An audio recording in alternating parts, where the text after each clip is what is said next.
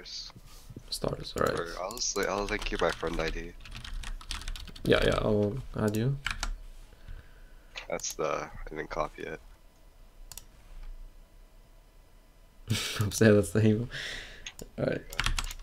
I was gonna send you. And yeah, tell me a bit about yourself. Like, how long have you been playing? How? I started playing in 2014. I calibrated 1.4K, and I climbed a lot. Yeah, that's quite a grind. Played mostly, yeah, played mostly Meepo, and I got to 6.9K in the old MMR system, and Nice. now now I'm trying to like branch away and not be a Meepo spammer anymore for like the past year and a half. And it's been going okay. I just I haven't gained MMR, but I haven't like lost substantial amounts of MMR. So it's not that bad. But I feel like all my like this if this wasn't my original account, it's like only level 51. I made it with the intention of not picking Meepo like pretty much at all. But then I got bored a lot because I really enjoy the hero, so I still ended up picking it 400 times. But it's a lot less than how much I usually pick it. I see.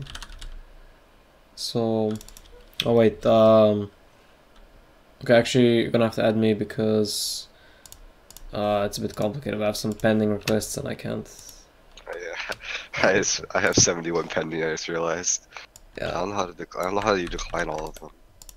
I think there's a button like below them. I couldn't find it. If you can add me here, just send me my ID. Or actually, I can just invite you to the party. That's easier. And then. Alright, I added you too. Okay. Okay, gotcha. All right. So. Okay, I should be able to see your. When it refreshes, I can see your recent games. I'm on a loss streak. Yeah, that's.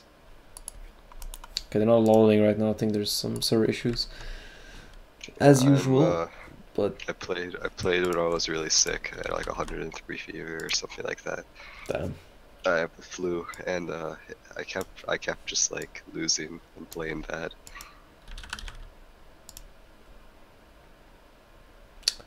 All right. Just a sec, sorry.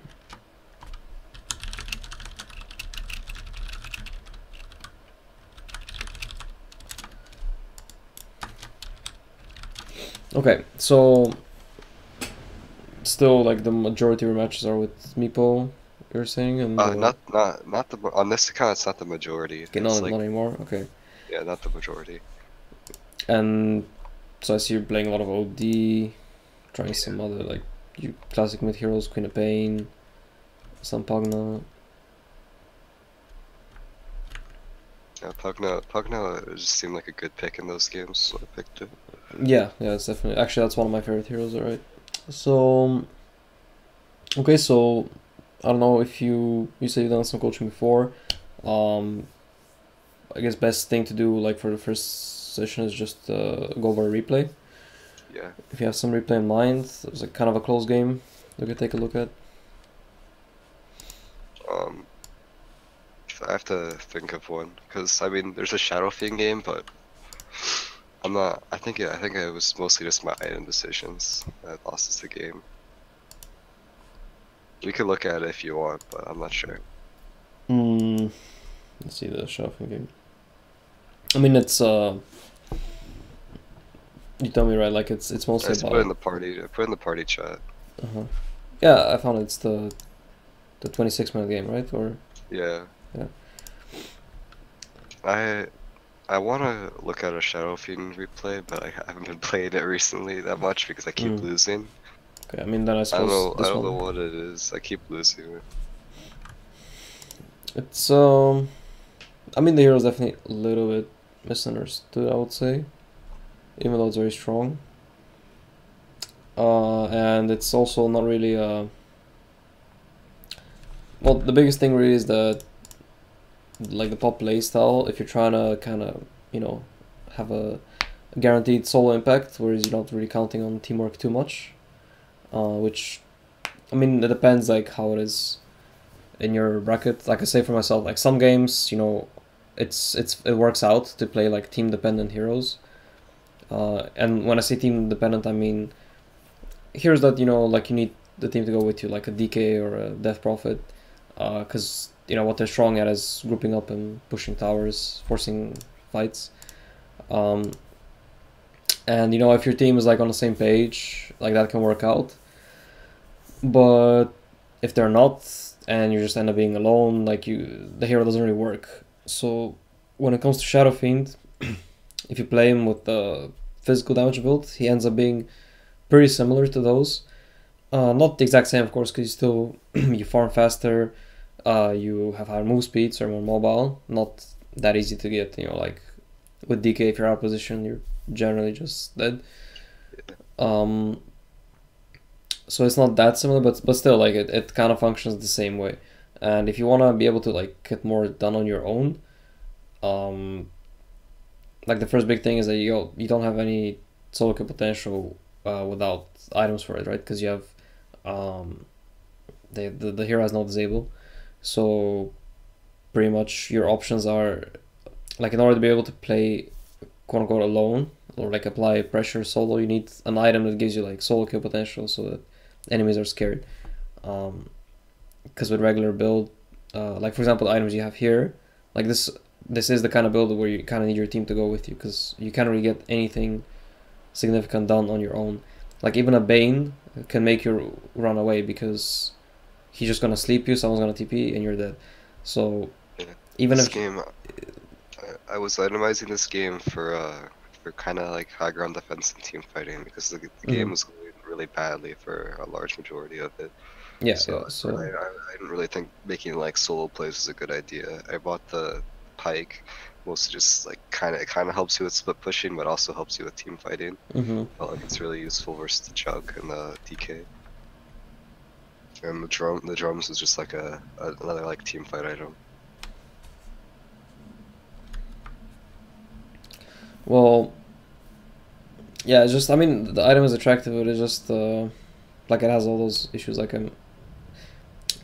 like the other problem with Pike, especially early on, is that it is 5k gold almost, and it does give like a little bit of everything, and it's kind of nice, like nice active and like some damage, some tank, some regen, this and that. But at the end of the day, like it's not a damage item, and it is again like so much gold.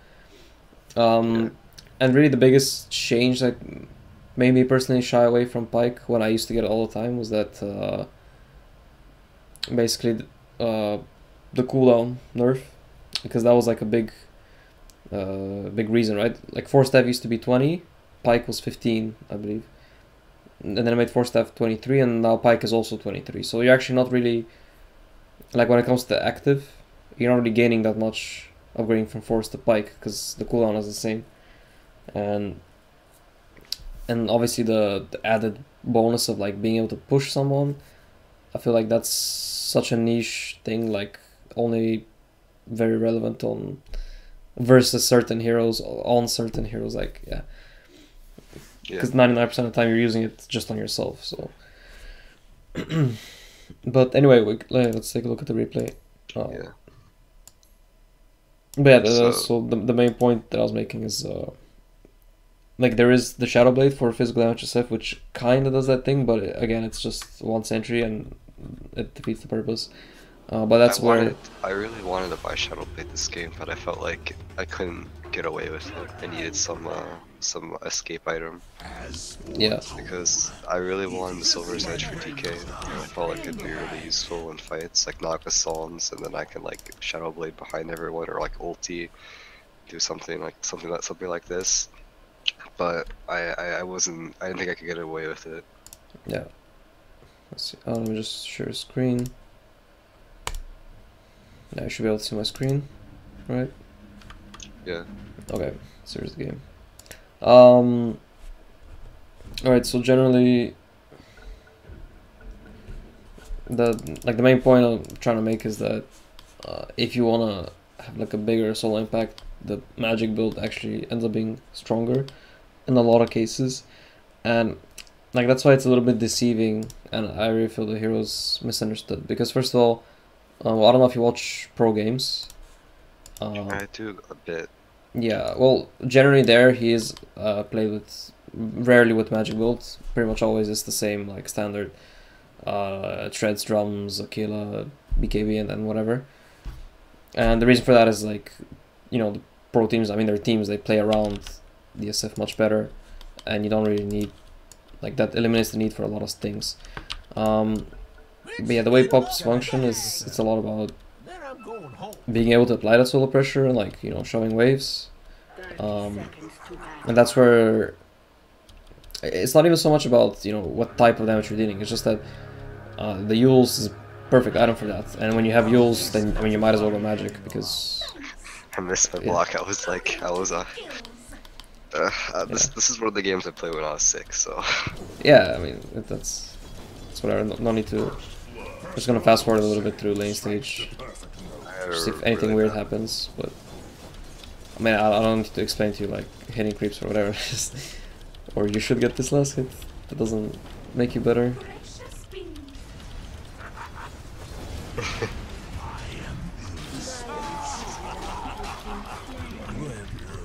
Alright, lane stage salvaged.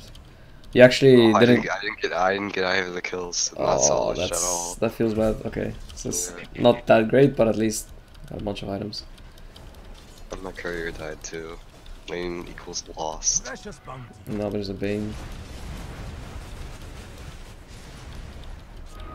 This Bane, I had him in earlier games, and I carried him like really hard. And then he was on my team and he picked Fennel, and I flamed him for picking Fennel off thing because I said it was really bad. And then now he's just like following me around because he's mad at me. Yeah. But still, I mean, it's when he wins too. It's 4-0. If I look at, you know, other lanes are also going quite well, so it's not too bad.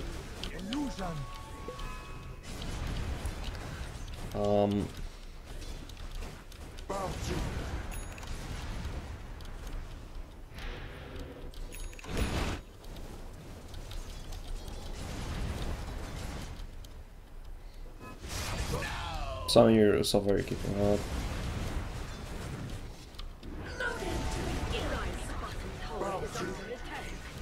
Oh, I can say a small thing about this is I messed up the race stacking. That's gonna be.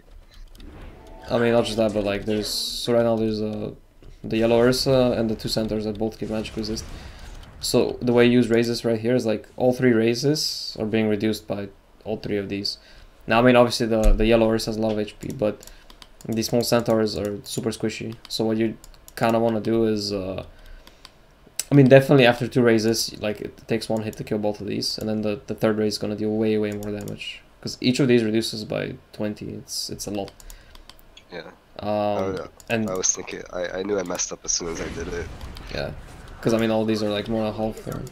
I mean the way I generally do it is like I use 1 raise to aggro them, and then as they're running towards me, I just attack the small ones, kill them with hits.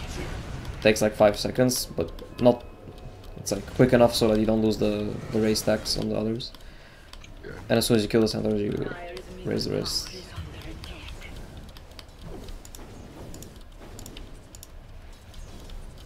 So you went for some kind of max orb build. Yeah. Just purely to pressure on the lane, but it doesn't give him any ability to farm much. And I kind of just said he's not gonna farm very quickly inside of the lane, so I just trade and trade farm and I'll scale faster that way. Yeah. I'm not sure why I didn't finish the wand. Like he might as well. Okay, he actually commits for the kill. Yeah, I didn't think he had ulti skills. Yeah, I mean, like, I can't really say it's a huge mistake to die because only thing is maybe you should have raindrop, but like his entire build is just focused around making that 1 play, and it's kind of odd, but yeah. I didn't finish my wand because I feel like you juggle faster with the treads and fight better for now. I finished the wand eventually.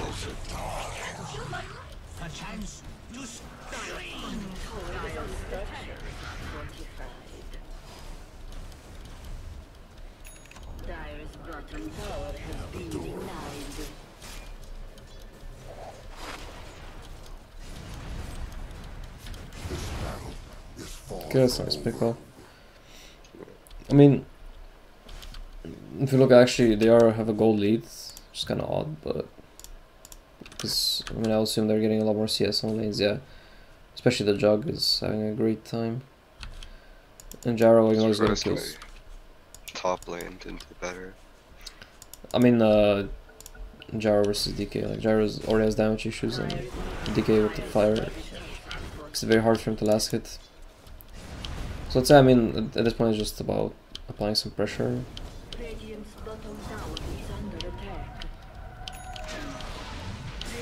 Nice setup. So, you know what, the team making nice moves. Now, this would be a great time to go for mid tower. Like, you wanna... I really don't understand this, because you... So you TP 2 heroes, SK, Gyro, Naga's already there, you run there. Make a 4 hero rotation, you get... You know, you kill 2. Like, all that is great. And then, your 4 heroes, why not hit the tower? Then everyone just leaves. Like, Gyro goes top, you go bot, and... Tower takes 0 damage. By the Invisarin.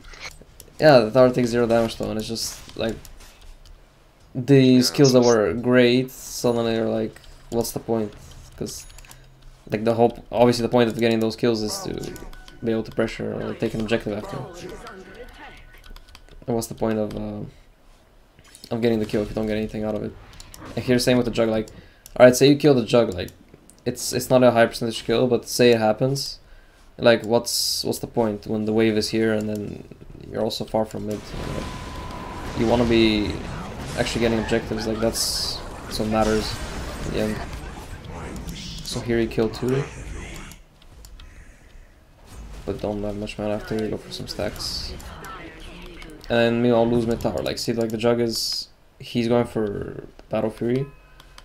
I mean, he did get some early items, right, but he's just going for tower. So like, actually, this whole move top is like, it might seem, you know, oh, you TP, you get a double kill, the Pangler also dies, you lose the Gyro, but yeah, you're TPing, you lose the Gyro, and you lose the mid tower. Like, I mean, the tower is what matters. So, and if you look at, like, that's why, like, this is the issue. It's like you have too much focus on kills, because, alright, you're 8-1, but you're still like way behind the Jugger and also behind the OD, and that's big part of that is them having 2 towers and your team having 0. So I think this is one thing I messed up a lot, because I focused too much on kills. yeah, so like that's really the... In the early game it was fine because like, okay, you were recovering from a hard lane, just farming woods, like that's okay. But as soon as you get some basic items up is when you want to start focusing on crushing lanes. Alright, like, let's take this example. Let's watch, I mean, we are on the dire perspective, so this is where you decide to TP. I mean, okay, let's look first at your player perspective. See, that's like a small thing. Let's see how much you actually checked about what was going on.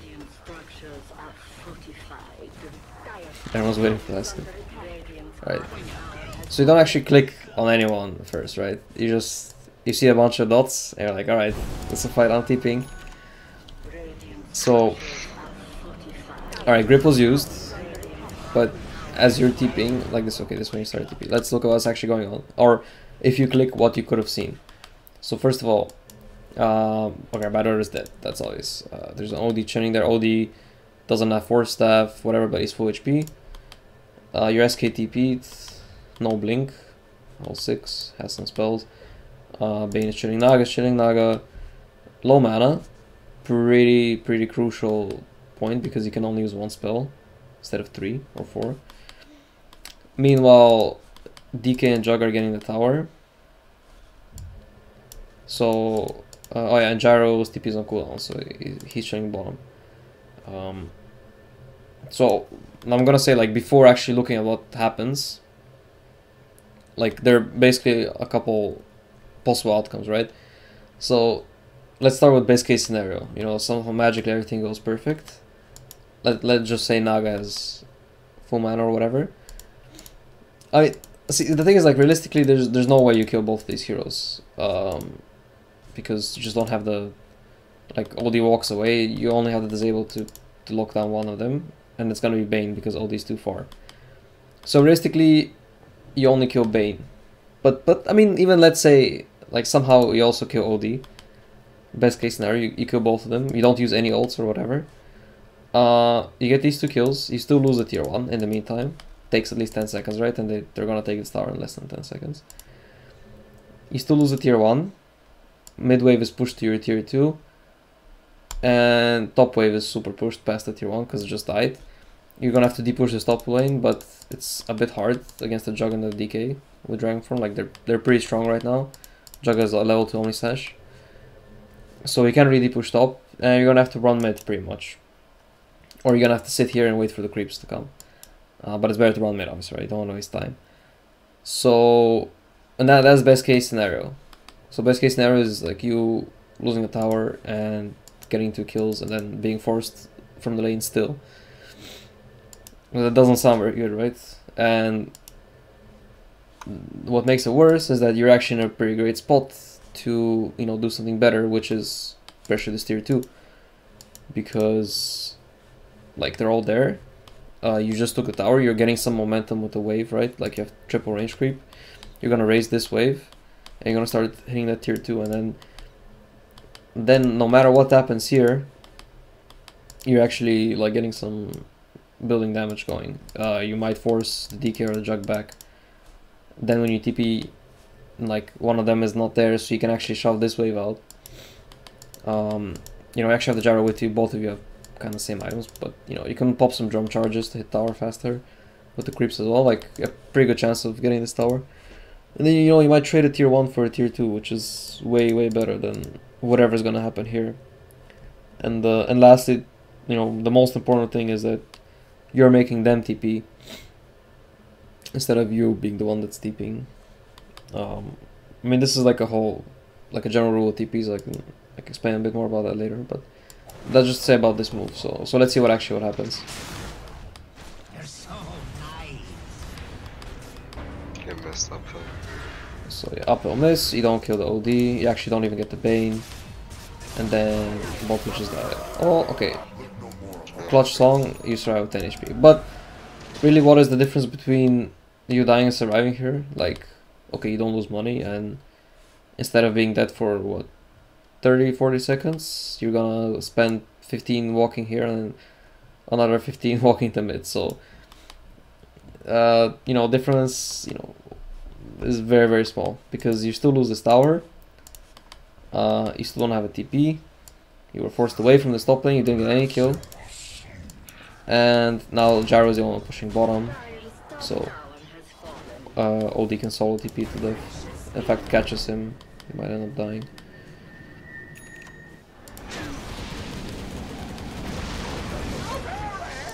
And top tower also takes damage. So you see where, like, this build also,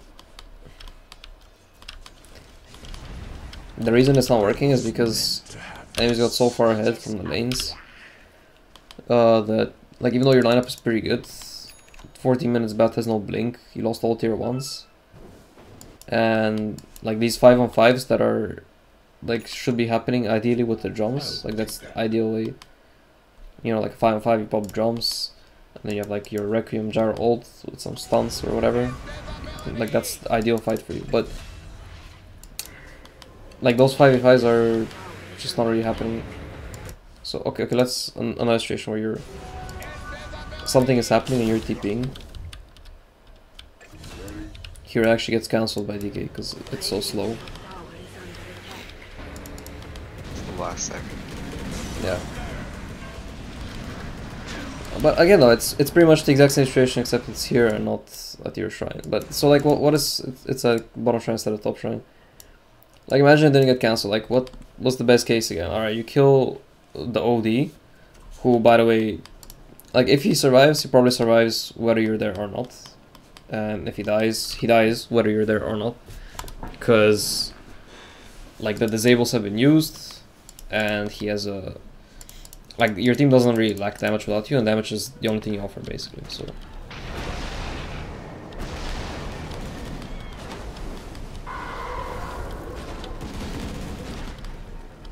So yeah, he dies regardless. The Bane is running in, Jug is running in, and now we're just running in. But you walk past the creep wave, like even if it's an amazing fight and you wanna like make some, like you should definitely raise this wave, because no matter what happens in the fight, like at least you're shoving mid a bit and you're gonna do some damage to the tower. Like just walking past this wave and into some fight is like, and also what fight is there even to take? Like Gyro, I mean Bat is 0 HP 0 mana, Naga 0 HP 0 mana, Gyro was like half, no ult. So what kind of fights are you even like walking into? Even though Bane is no ult and they have no ults, you know what?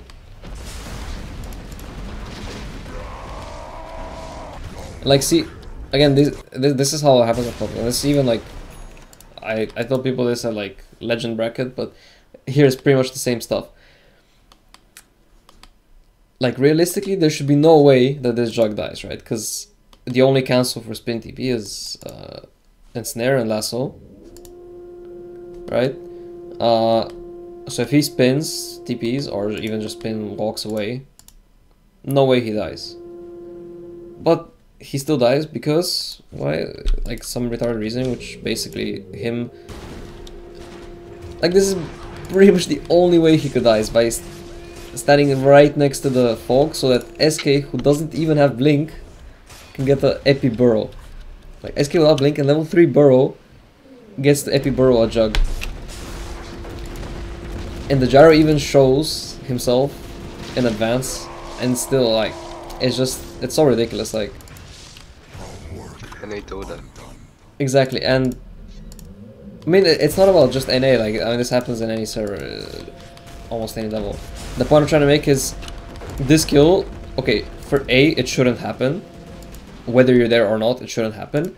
And if it happens, it's gonna be because of some stupid reason like this, which again, it would happen without you dealing it, and which is the case actually. You got nightmared, and they killed him without you dealing any damage whatsoever.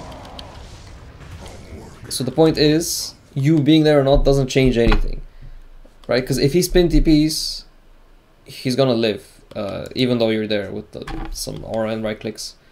And if he does this, like the only, like the worst possible play, the only way he can possibly die, he does that, and then he dies again, whether you're there or not, because you were nightmare, you weren't there. So now imagine in this time you were actually pushing mid, like the Jug dies, the others are being chased, like doing random stuff, running into each other or whatever. It's a free mid tower, you could probably even damage the tier 2, like then they're gonna start spawning TP, you walk top, you damage that, you get so much farm. But instead, like, you're just running with the rest and like chasing for kills. Like what do these kills lead to? Like you're gonna get the Bane here, and what is the result of that? Like you kill the Bane and the Pangolier, and now you have to push waves again. You got some money. You get more money from actually pushing the waves. And like, what do you do after the kills? You go and push the waves, except it still doesn't work because, you know, they're respawning. It's early game. It's 15 fucking minutes in. So, in the end, like, you could also just skip the wasting of time and, you know, slowing down your own farm and everything, and just go for the waves straight away. And again, like, your team is gonna do these stupid moves, but that doesn't mean you have to follow them. And then you also see, like, why I disagree with this item choice, because, like, what does the Dragonlance help you with doing what you want to be doing, which is pushing waves and applying pressure? Like, there's no way you can suddenly kill because you have a Dragonlance.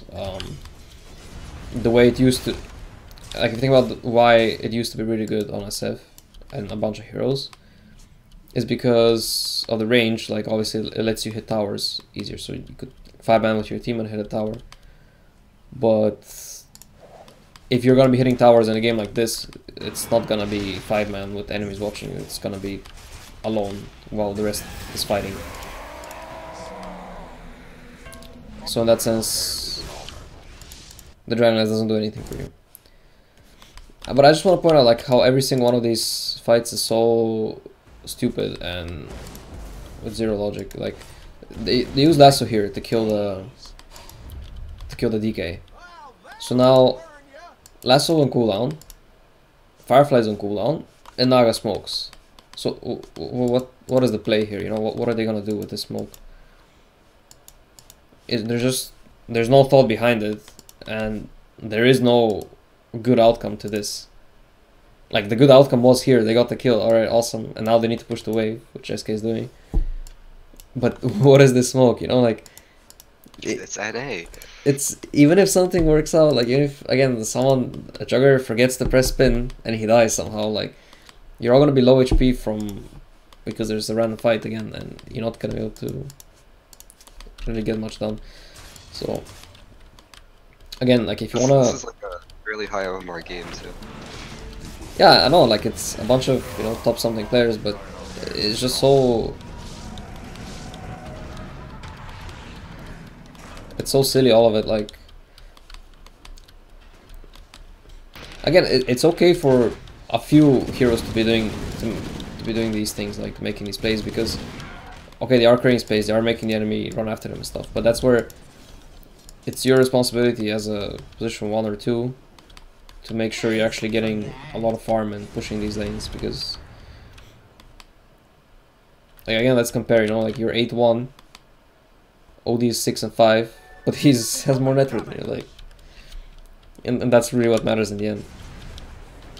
Yeah. Because he has a bigger impact in fights.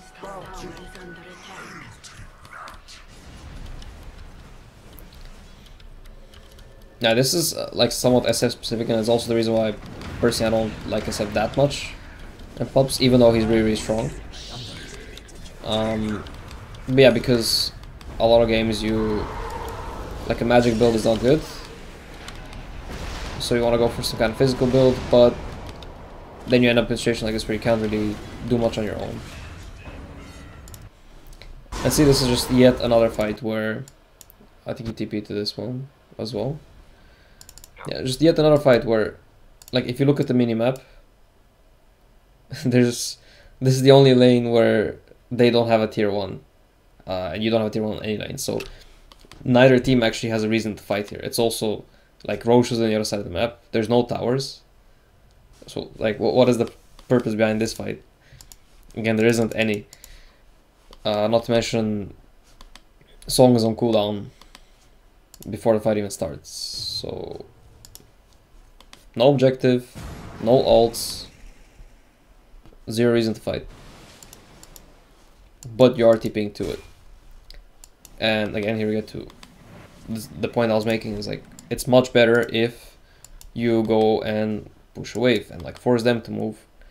But you cannot do that against the Juggler, let's say, because he is stronger right now. Like, he forces you away from the lane. And a big part of that is, like, items, because... Like, these items don't let you really man-fight them or, you know, deal enough damage to force them away. That's why the Yules is so perfect, because, okay, even against the Jug, like, let's say one of yours with immunity, you can't kill him with a combo, but you can still shove the wave. Like, just the way it works is, first of all, infinite mana to spam raises, to harass him, deal damage to the wave, and the way he threatens you is by running at you, and then he has Omnisash, so he can kill you, right? And if you have Yules, it has more cast range than Omnisash, and it's instant, so he can never actually get it off, because you can always Yule him and walk away. You know, if he spins to close the distance, like, even then you can Yule him before he gets the ult and stuff. But it gives you move speed, so he's not gonna close the distance. But the reason I didn't go magic build this game was purely because they had junk. I thought it was not as good. Yeah, and that's what I mean, like, in general, with the hero being a bit awkward. Like, on paper, I totally agree with you. You know, they have Jug and Pangolier, like, 2 heroes that go magic immune. Then your team has, like, SK Jaro, Bat, like, all magic heavy. And, you know, if you have all those things in mind, like, for sure it's logical to go for physical damage. But here's where, like, it's not so much about the type of damage. Like, that is important, but what ends up being more important is, you know, what you can actually do in the game. So yeah, that's the issue, and that's why, like, The other thing is like there is no point where magically you hit some kind of strong timing and you're able to get a lot done. And that's again where like the build is kind of an issue. So see if you like Shadow Fiend needs a BKB to manify. Like, it's pretty much any lineup. If you you wouldn't be able to afford it even if you didn't get Dragonlance. And going like drums BKB is definitely awkward, and again you're counting heavily on your team. Like you need to force fights, you need to win fights, and if you don't, like you bought the BKB so early, it feels really bad, etc. And that's why generally the Sanjayasha is like the more common like accepted build, because okay, it gives you damage, but it also gives you that move speed. So like being perma hasted ends up being the kind of the thing that allows you to play a bit more aggressive and not get picked off even though you're split pushing without any escape items. Like you're being perma hasted is your escape basically. But yeah, like there's no, even if you went for that, like it would be hard to reach some kind of point where you pop BKB and you're gonna start killing people, because like how do you do that? DK is insanely tanky. Like Bane's gonna enfeeble you if you try to, like the one thing you can do is let's say your allies disable someone and then you walk up to them to do a BKB Requiem to blow them up. But even then they have like 2 saves, they have Astro and the Sleep. And yeah, there doesn't really come a point where you can do a lot. That's why, at least with Magic Build, you're playing for later on in the game. Like the one plus is that you have like a clear winning condition where when you reach 25, you actually have that CDR, which means you can play around BKBs a lot easier. Like your BKB is shorter than any other BKB cooldown, so you can use your BKB to force the enemy BKB, and then you have a window where yours is up, theirs isn't, and then you actually have some kind of play options, right? Like the other thing is that it's much more feasible to build Lincolns and with Magic SF, because like let's say you're going physical, you kind of need the Lincolns against Bane. You already have damage issues, like dealing enough damage, and if you get a Lincoln's which is not a damage item, then you just like where does the damage come from, right? Whereas at least with Magic Build you rely less on items to do your damage. One of the things I do like about physical, which is another reason I chose it this game, which I mean I can see Magic being better, but I play a lot of OD. Mm-hmm. And one of the things that I find really hard to deal with is when SFs get Butterfly, plus like, I don't know, sometimes they get like Bloodborne or Daedalus, or yeah. They get Butterfly plus a damage item, and if they do get the Bloodthorn, then it's like I have to buy BKB, but if I BKB off the Bloodthorn, then it's like I have to man fight him because I can't astral myself anymore, and I can't man fight him anymore. Yeah, I mean in that sense it's definitely like it is good against OD, and like what you're saying is true 100%. Like I agree, and that's how it should be like in a normal game. But you can agree like that this isn't really a normal game. Like this point, I mean we're talking about BKB, Butterfly, let's say not even Bloodthorn but Orchid, okay, and that's on top of the regular items you have before that. But that's like SF is probably the fastest farmer, but still you need like 4 minutes plus to get all that, 30-40 at least. I should have bought either Blink or Eagles after the drums to just switch to magic damage. I mean, tell me more about that, physical. but yeah, like it's just this game, it's not even getting to that point. But still, like, I mean, the build is like a whole other topic, but the main thing really is like just your priority of going for kills instead of pushing waves, because like you could definitely also win this game with a physical build, but again, your emphasis really should be way more on actually shoving the lanes enough and giving yourself the space and time to get to that point where you get those items. Yeah. Like now you're actually doing this play, like now you're doing the right play, but it's so late, right? Like it could have been a lot sooner. And now you realize like you can't join these fights anymore. You don't do enough. But see, this is so good. Like even though now you're super far behind, you're gonna force a guy back. You're gonna create a 5v4. Like this is literally. I mean, if you think about it, maybe it sounds kind of stupid, but you're literally like insta killing someone in the fight, essentially, right? Because you're making them go back. In this case, 2 heroes. So you literally took 2 heroes out of the fight alone. Like no items you have can do that, right? Like no build would insta kill 2 heroes.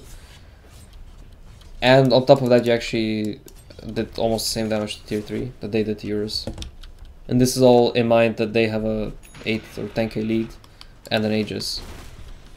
So your impact with this little move ends up being, like 10 times more than your impact in all the previous fights.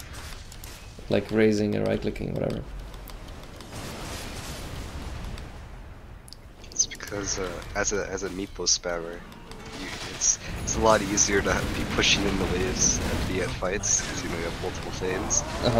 So like I end up going whenever I'm not meepo, I end up going mode like farm or mode fight. Yeah, still in between. I see. Oh man, this healing ward, it's so much work. It's insane how much that DK tanked. Yeah, so really, I'd say mostly what you need is like it's a pretty small mindset shift. Like mechanics and everything seems like totally fine. Like it's not really what you need to be looking at, and like generally how you approach fights and everything is great, but it's just about like realizing that the game is not about getting kills, and kills are just the only purpose of the kill is to be able to get an objective after, and if you're not getting that objective, then the kill is worthless. Because again, it's like simple math, how much gold you get for a kill and how much time you actually take, which is usually a lot, and then you compare that to how many camps or waves you could have formed. I mean, waves are better, obviously. Another thing is when I got into High MMR, there's a High MMR player that added me. He was like 8.7k or something like that, and I was like super stoked that I watched all his replays. And apparently the public opinion of him is like a lot of people don't like him because he picks mid a lot, like every single game, no matter what, he doesn't care. And he plays the same way I do, where he only goes for kills. Where it's more like I play the same way he does because I watched him live his replays and try to copy it. But I guess that's why he's higher more, not on Fritzy ever. I mean, it's hard to say. Like, there is of course the next step is I mean, I assume you take the game pretty seriously, right? If you're already this level and you're trying to improve more. I don't know if you like. Is your idea to just always play pub games, or are you thinking of also like trying competitive, playing? I want to try competitive eventually, but I'm still deciding on it. Kinda. One of the things was that I played FPL, and I had like a lot of games where I had a million kills and I was destroying, and the admins were like, "Oh, great, we're glad we added you." And then I was playing other positions and like pick roles that didn't have as much kill potential, and I would just do absolutely awful. So it was like it made issues. I could only play a select few heroes that could go run around the map killing people, and everything else was not good. Yeah, so it's basically like a very limited playstyle, and the thing that happens again, like if you, I mean, like I said, obviously you want to play competitive, so it's important for that to actually be. I mean, being versatile is obviously really important because any decent team is gonna be able to force your team into like some kind of situation where you need to adapt or you're just gonna lose. Like it's pretty simple, like just from drafts. Like there's certain drafts where X hero that's supposed to have a good game just is not going to have a good game, and nothing you can do about that. So you can still win the game if you adapt and play a different hero like a different way so that they can carry the weight or whatever, you know, like. So in that sense, right now, you know, you're only able to fill one certain niche, and like if the game goes your way, then you know what to do. But if it doesn't, it's just and being able to play different roles also. So that's all. I think I could play like 1 or 2 heroes in every role, but not that much. So I mean, I think like there's a lot of things then to talk about. A lot of it also starts with regards to lineups. Like you need to understand how lineups work, to understand like which heroes are good when, and also which heroes and with which playstyles. And that way, you're gonna start getting an idea of like what your hero is actually supposed to do, by understanding the lineups. So yeah, we have some time left. I mean, I would say like let's make a bit of a plan. But pretty much what I would advise you for right now is like we can decide on a couple heroes you can play. I would suggest, you know, they're for pubs are slightly more versatile and you can get a bit more done with them. Like you have a bit more options of, you know, itemizing and stuff. Because like again, Shadow Fiend is not bad, but Shadow Fiend's like one of my more like up there on the list of most played heroes, but these days I pick it very, very, very rarely because I lose like every single time I pick the hero. Okay. I mean, actually, on the other hand, maybe that's a good place to start then. What I would suggest is, do you have a door buff enabled, like public? No, it's private. Alright. Can't see games like that, but I mean, I can't see your SF games, but so. I mean, I don't know how often you go for what kind of build. I usually do the magic builds.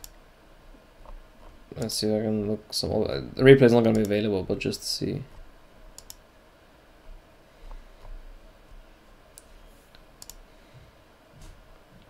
My last SF game was on the 11th. Okay, this was.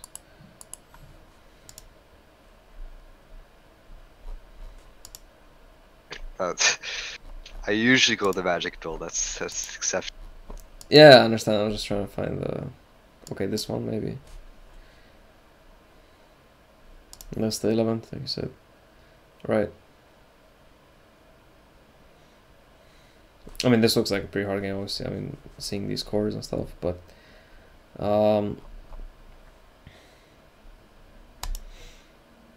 Yeah, let's say first of all, just try like a few games.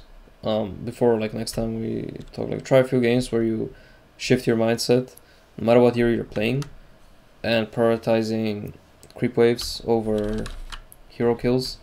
Like this is it's not like it's not that difficult of a concept. Like it might be, you know, difficult to get into it, but the concept is simple, and you'll notice that like a lot of the knowledge you already have, like you're just basically using it the wrong way.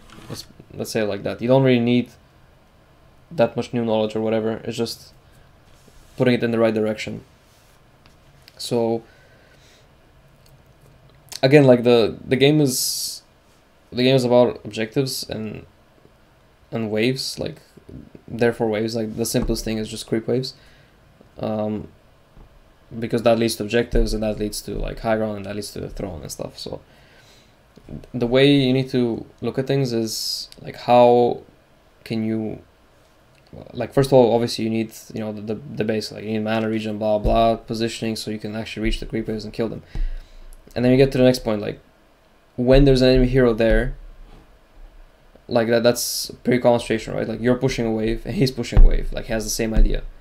And now which hero is actually gonna force the other hero back, you know? And this could be, and that's where like it's not necessarily about disables or catch or being able to solo kill. It's just like how heroes work.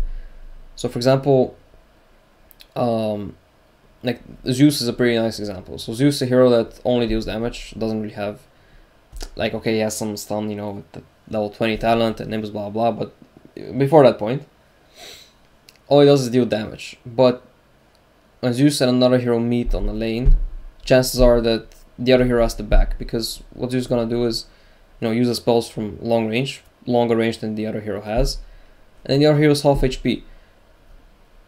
And if they stay still, like cooldown's gonna be up in a second, in like 5 seconds, and they're gonna die to another bolt and arc and ult, whatever.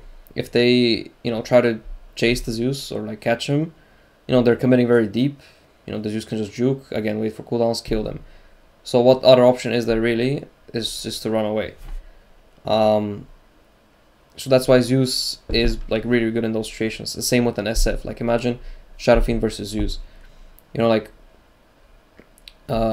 Again, he does that. You try to raise the wave, but then he just bolts you, and you're half HP, and then he arcs the wave, and then you're half HP. Next time, if you try to do it again, he's gonna kill you.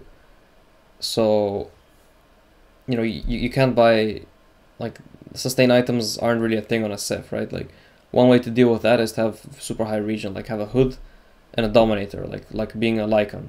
Hood dominator works on Lycan or pipe dominator, but it doesn't work on SF. So you can't sustain through it. Now you can have these items which you have here, right? Like BKB use blink.